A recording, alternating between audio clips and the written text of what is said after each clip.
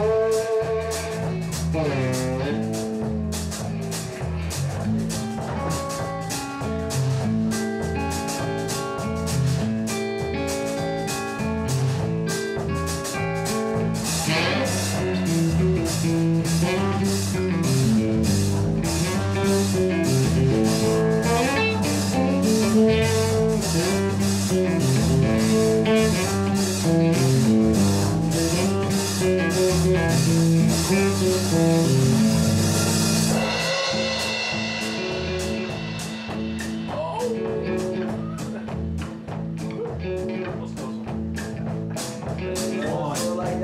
like the Stones before it all falls apart. You reel it in.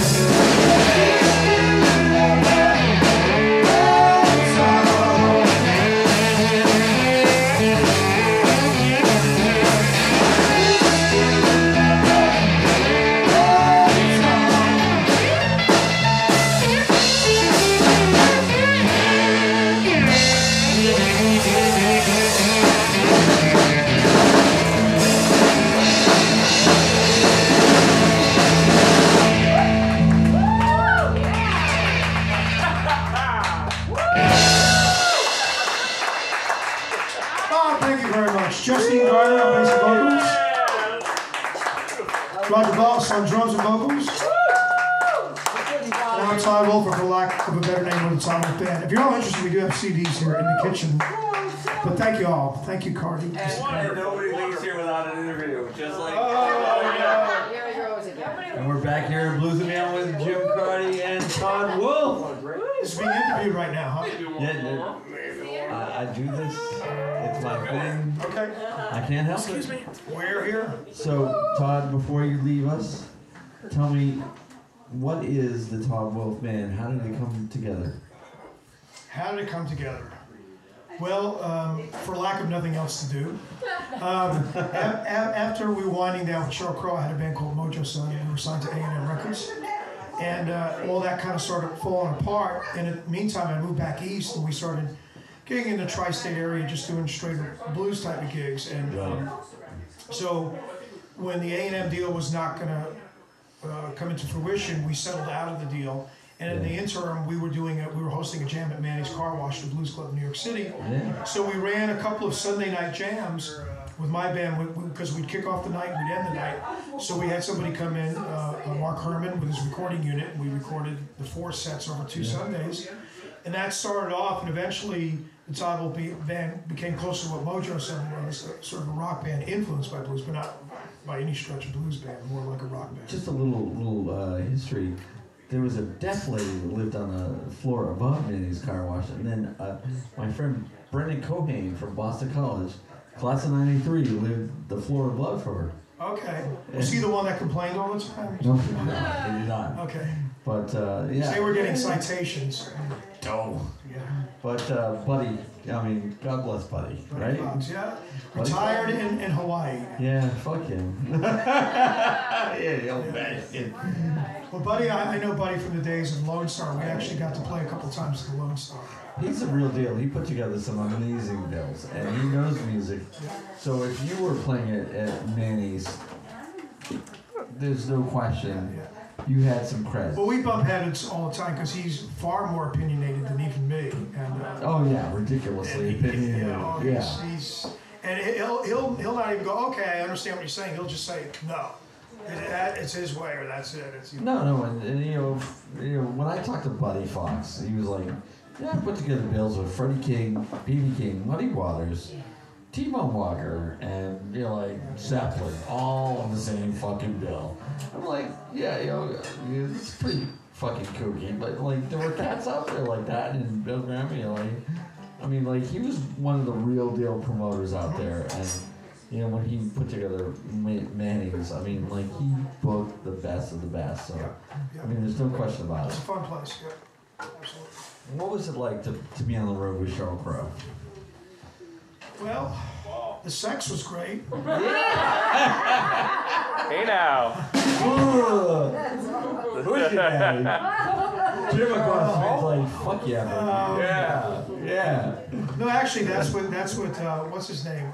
Kid Rock claims, because Howard Stern asked him, well, come on, who was better, Pamela Anderson, right, the other one, or Sheryl Crow? And he said, oh, by far Sheryl Crow. So I'm only going by what he said. Really? That's because he wanted to record a song. Yeah, buddy. Wow. Probably. But no, it was great. I mean, when I think about all the people that we had jammed with, not even open for, but had come on our stage, from Levon Helm to Eric Clapton to Emmylou Harris, Elton John. I mean, people like that jumping up on our stage and just getting to do things with people like that. And it's cool because some of it's surfacing on YouTube now. You see when we did Pale Blue Eyes, a Lou Reed song, we have Emmy Lou sitting in with us. And then we did The Wait, and we had James Taylor on backup vocals. We had Levon Helm up there. We had Emmy Lou Harris, Jacob Dylan, Rami from the Jacob Dylan Band, and Steve Winwood. I had to give up my solo for Steve Winwood.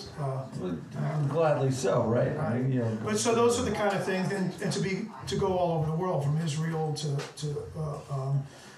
New Zealand to Singapore, just every, we got to play everywhere. How many years did that trip last? It started. It was just under 5 years for me. Yeah. Well, we knew each other beforehand. We started writing together beforehand. So you were living together before that?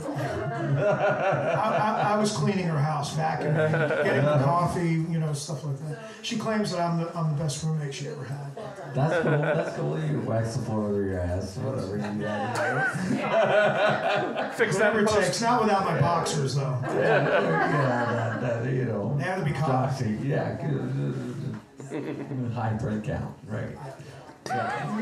But it was a blast. It really was. Now, what I enjoy about your playing, whether it's on this guitar here that we're seeing, or the resonator that you got over here, what is that guitar you got there?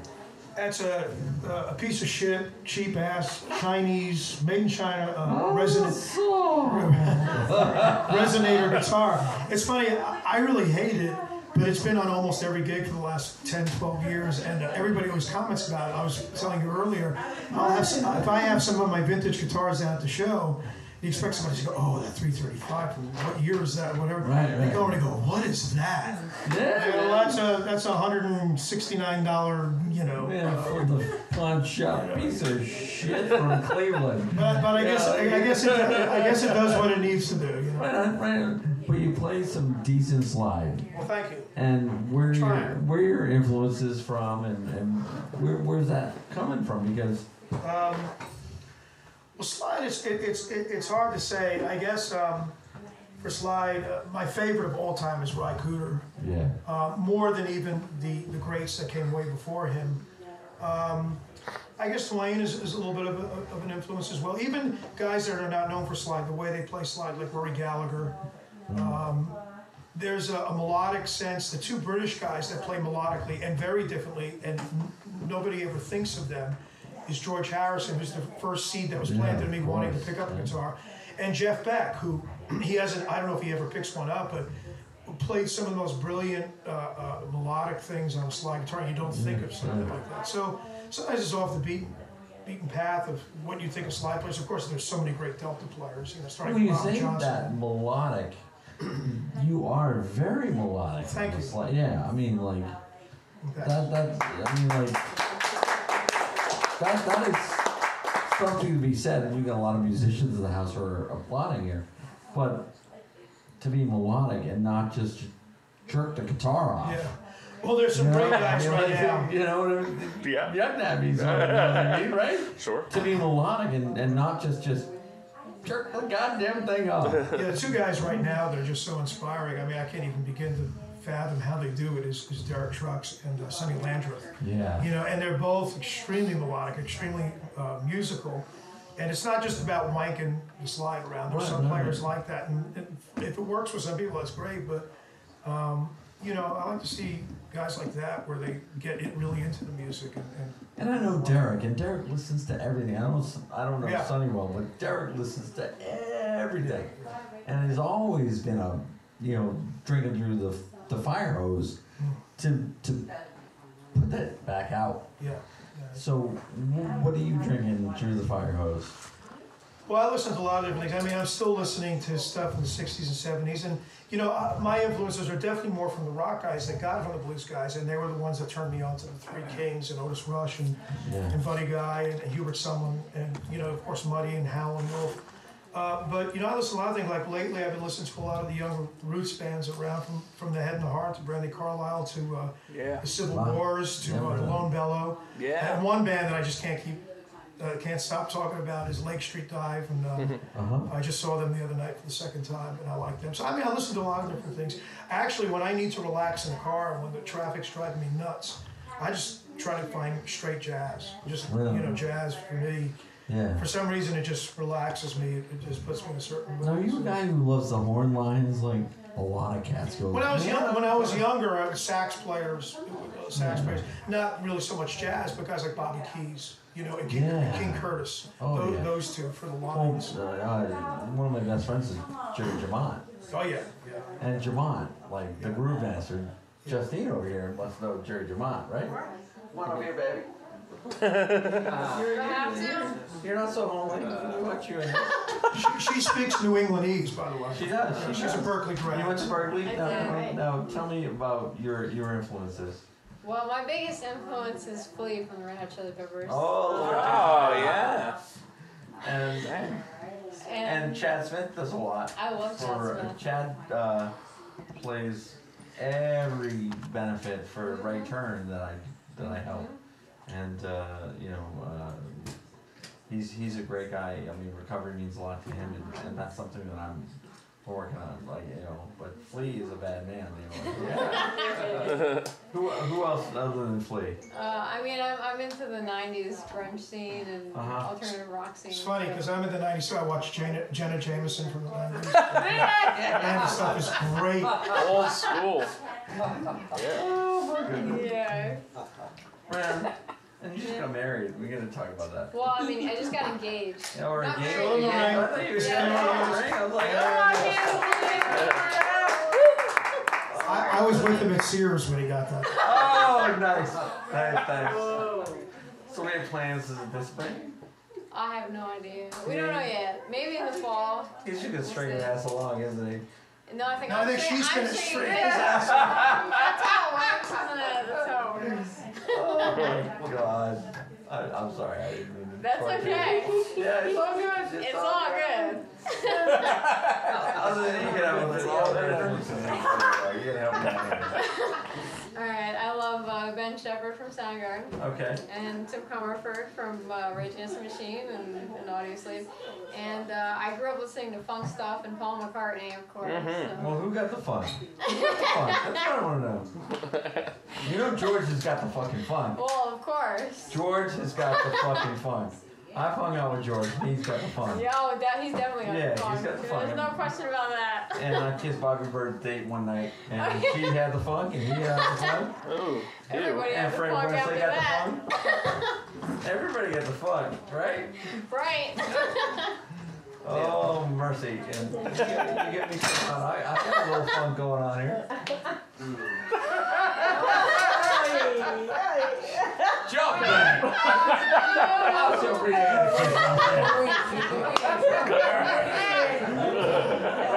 She's all blushing. Oh, she's engaged but not married. That's right. That's right.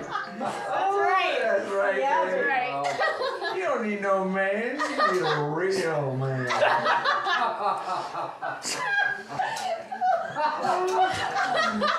Jim Carty den of sin. Even John's blushing. My face hurts. Yeah. Oh, Lord. All right, we'll get this under control. All right, Todd.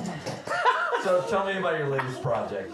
Let's sell this shit. Well, dude, we've just been on the road forever. And, last year we released Miles to Go, and we started writing as a band on that album, and we're continuing on for the next album. And we had a great keyboard player play with us on the last album, John Ginty, and I played on his album. So we started to get together right with him. So the next album's underway, and I think hopefully by January we'll have at least half of it in the can, and get the rest done before the end of winter. And we're trying to see if we can get a release for Europe in the spring when we go over, because we usually go for a couple of months. Japan looks like it might happen, which would be the beginning of April. We come home for 3 days and then go to Europe for 2 months, and then come back here and hopefully get an album released by the end of the summer or fall here. Good deal. Good deal.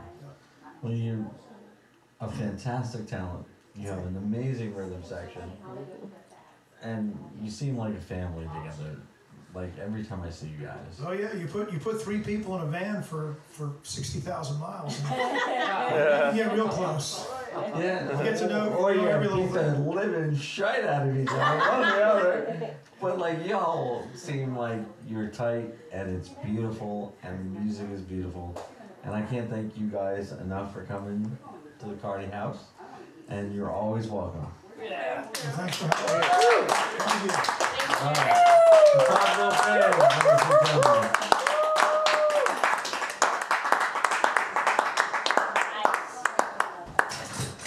That's a wrap, people. Let's get a little dicey for a minute there. Yeah, No,